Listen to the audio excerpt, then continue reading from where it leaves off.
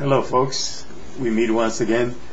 I think that the last time when I made that video on dying, death and dying, I kind of put myself out on a limb a little bit, not discussing the actual, Buddhist Vajrayana version of the stages of birth and death, connected intimately with the Bardos or Chimmo, I'm not sure, great book of liberation in the Bardo, misnamed the Tibetan Book of the Dead.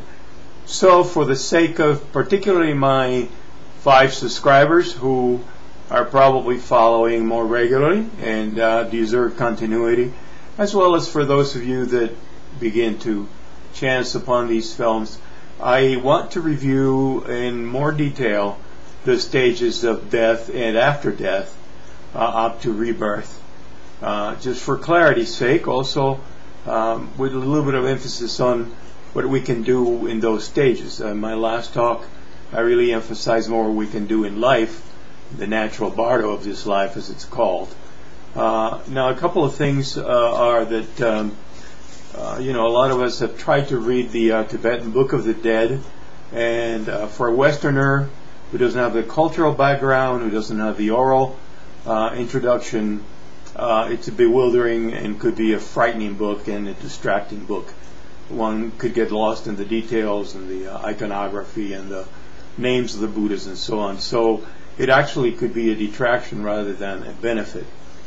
So I would recommend you use the 2 sources that I have used, particularly one by Lama Shempen, which is a simple book, and I have made some notes from that book to follow, so because this material is detailed enough and I don't want to pass on bad information. So one would be Lama Shempen's book, There's More to Dying Than Death. The other day I misnamed it There's More to Death Than Dying. It's kind of you can see why that's interchangeable in some sense.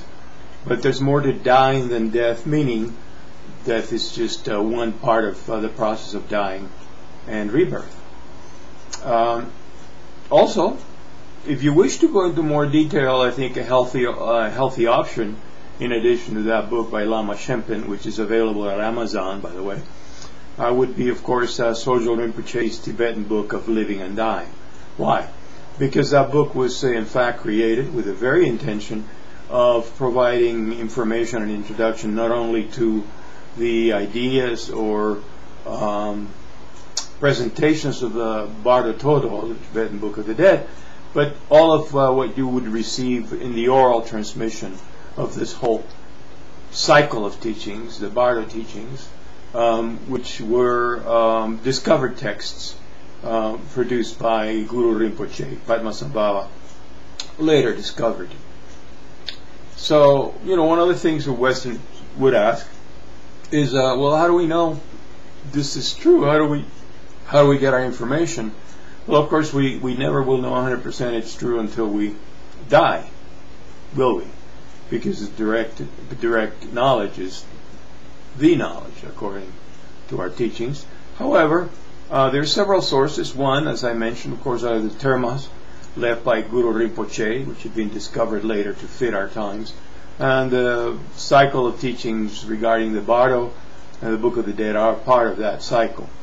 And by the way, I forgot to mention, if you actually wish to read the book, consider using Francesca Fremantle's translation of the Tibetan Book of the Dead. There are other translations, many at this point, but one by Robert Thurman, which is okay, but he uses a lot of fanciful, confusing terminology, like for example for Guru, he calls him a mentor, and for the deities, I think he calls them something else, and he's got all these terms he coined in an attempt to translate more faithfully, and what it ends up being is you can't then tell when you read that somewhere else that it's the same name, same thing. So Francesca Fremantle's Tibetan Book of the Dead pretty much follows the standard terminology that's beginning to shape in the West for translations. So that would be a healthy option. Do not, if you want to avoid being misled and confused, Do not use the old Evan Wentz translation from the 20s. That was mistranslated. He thought he was correcting the text, and he transposed some of the mandalas, some of the deities. So it's kind of a little bit of a mess. That translation is.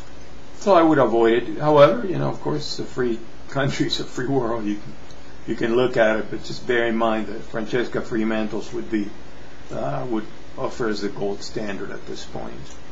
I don't know. I have not read any other translations than Thurman's and Fremantle's. Well, yeah, 2-3 page translations from the internet too. You might Google Book of the Dead, see what happens. Of course, up to you. Just consider the source, caveat emptor.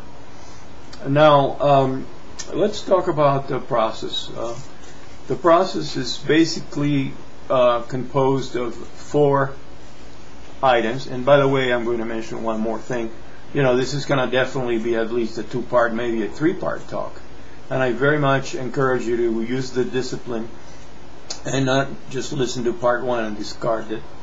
But listen to part 2 and part 3 to get the complete information. This is extremely valuable material, not really easy to find, easily findable, and very useful. So I suggest you listen to the whole thing, perhaps download it, listen to it again, take notes. Of course, if you get the book, Lama Shenpen's There's More to Dying Than Death, then you have a reference.